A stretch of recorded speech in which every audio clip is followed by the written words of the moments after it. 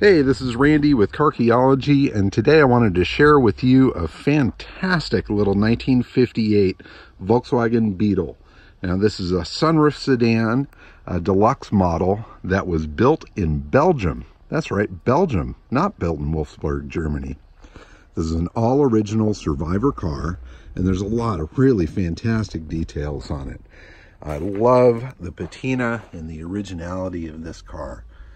Got the original Belgian plate right there. You've got the early headlights with the Bosch logo up on the top, VW logo there. Horn grille still has its blanking plate on the passenger side. There's your Wolfsburg crest. It is just a fantastic little car. It's got a few little bumps and bruises, as it should for that sort of time period. But really a wonderfully untouched car. Here's a detail to look for. These running boards, you can see how the lines stop just short of the end. That's an original running board cover. A lot of the reproductions, these grooves come all the way to the end. Other fun details on this car, it does have the semaphore turn signals, which I'll demonstrate for you in a little bit.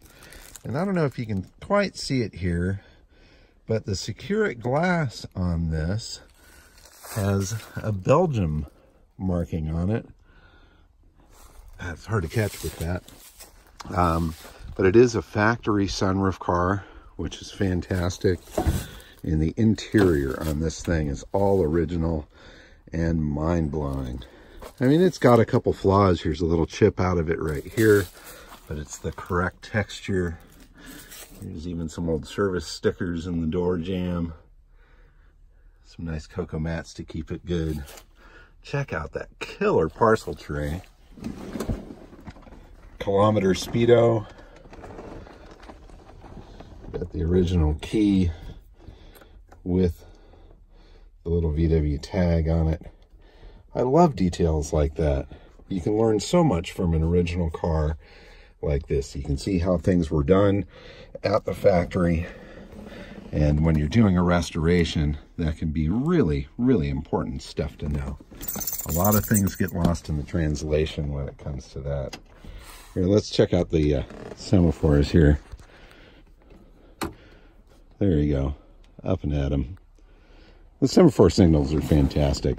Most people in today's world don't have any clue what they really are, but check out that original dome light. That's a detail that is something you don't see very often. The little button's broken on either end, but it's still there. The Goldie sunroof handle, that original headliner, original carpet in the back. It's just spectacular.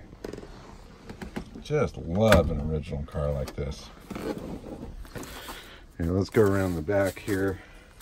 Sorry for the jumpy camera work, it's just me. Look at the taillights on this. The lenses are a little bit different than the ones that you see on the US spec cars. And that's something really interesting for the European model or the Belgian model exactly. The bumpers have the short guards, which is the European style. Check out that killer Belgium tag that's still there. There's even a part of a dealer logo thing right there on the back. Check out that killer original motor. Now this little stamp right here, CKD, completely knocked down was basically what that stood for. And CKD cars were produced in Wolfsburg but sent to other factories to be put together. And this being one of those cars. And this was assembled in Belgium, as I mentioned before. Killer, killer ride. You certainly don't see them like this very often, and especially in this sort of condition. Now this car's already spoken for. It's going to a collector in Arizona, and it was kind of a part of the deal with that single cab that I featured before. Both really awesome survivor cars, and I definitely wanted to share that with you. Let's take a look under the hood just for giggles. Check out that original spare. Got the jack.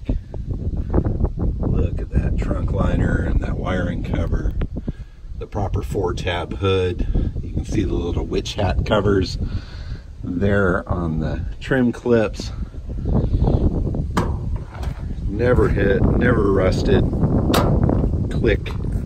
Damn. I love them when they're original like this. Anyway, I hope you enjoyed this quick little walk around of this amazing survivor beetle.